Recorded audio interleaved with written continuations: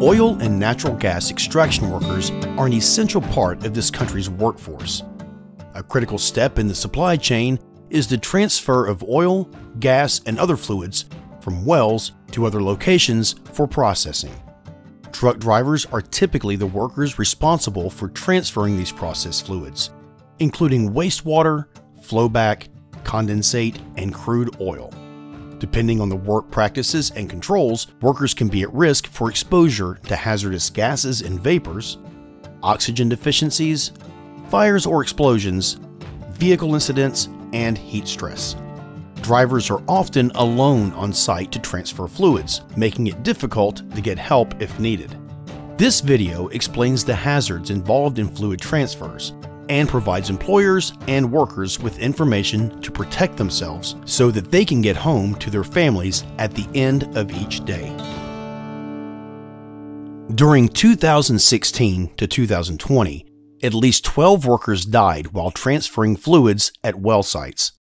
These workers died from cardiac events, combustion-related explosions, being struck by a vehicle, hydrogen sulfide exposure, and heat stroke. The hazards and risks involved in fluid transfers are real. As the previous incidents have shown, workers have died while handling processed fluids. So, what is a workplace hazard? A hazard is something that has the potential to cause harm, including injury, illness, or even death.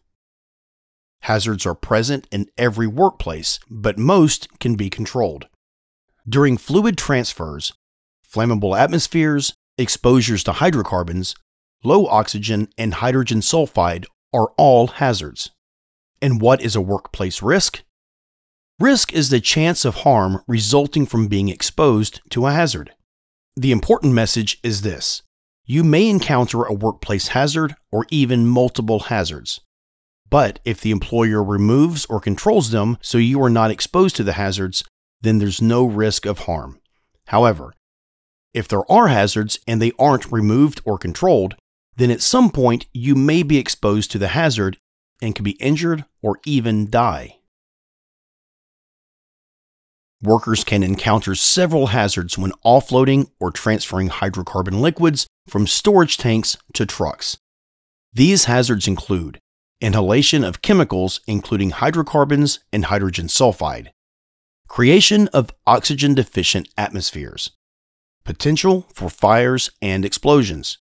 Exposure to these hazards can result in injury, hospitalization, short and long-term health effects, or even death.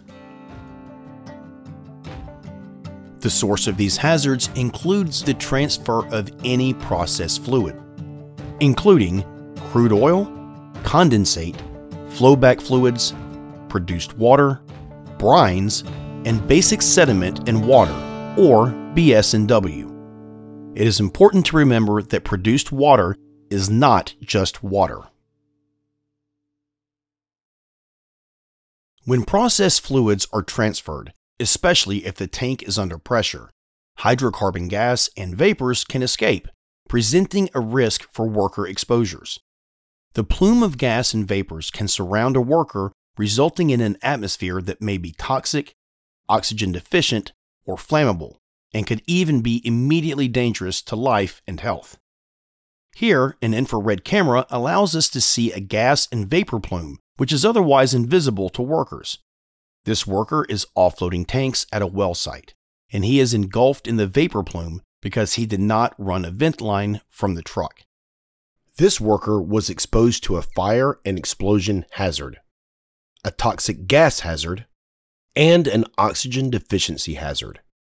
These exposures can affect his eyes, lungs, central nervous system, and can cause his heart to have abnormal rhythms, resulting in dizziness and disorientation, loss of consciousness, and even sudden cardiac arrest.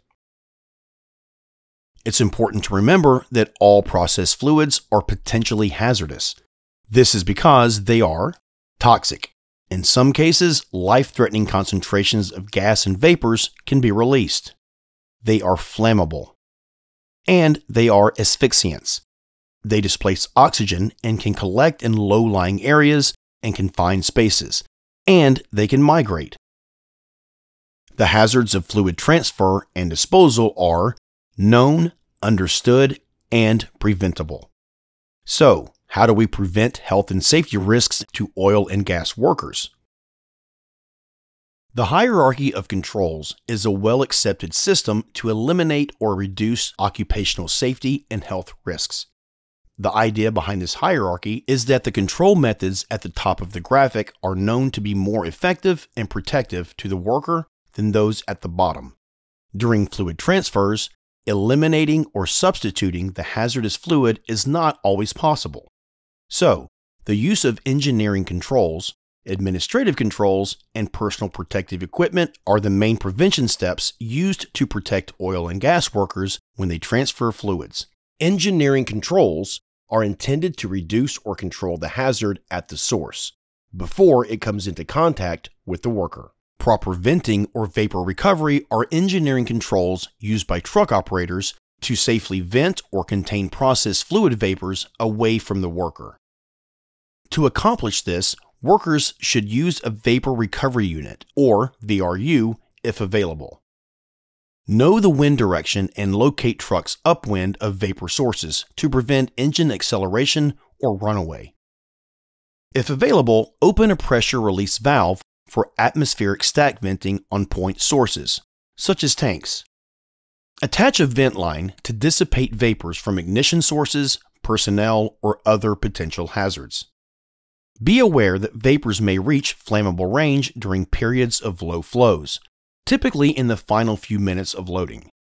If multi-gas monitor alarms go off at any time, workers should immediately exit to a safe area. Bonding, grounding, and the use of conductive hoses are additional engineering controls that can be used when transferring processed fluids. It's important to use conductive hose in closed connections for fluid transfers. Use connectors for bonding and grounding, such as copper wire and clamps. To ensure that connectors provide a good conductive path, remove any dirt or debris from the couplings. Use flexible connectors where there is vibration or continuous movement. Connect metal to metal.